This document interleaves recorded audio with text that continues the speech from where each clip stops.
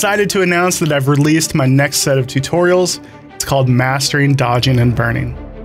People like Ansel Adams, Art Wolf, Michael Shainbloom, and Rico Fossati, the thing that they all have in common is dodging and burning. Dodging and burning, in my opinion, is the most powerful post-processing tool that we have as photographers.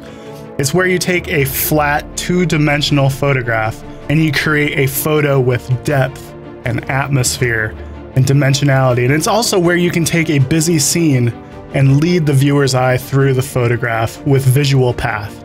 I truly believe that mastering the dodging and burning technique can take any photographer's post-processing to the next level, because really it's where you take control of your photo. You decide where the highlights live, you decide where the eye goes, and you bring dimensionality and depth back into the shot.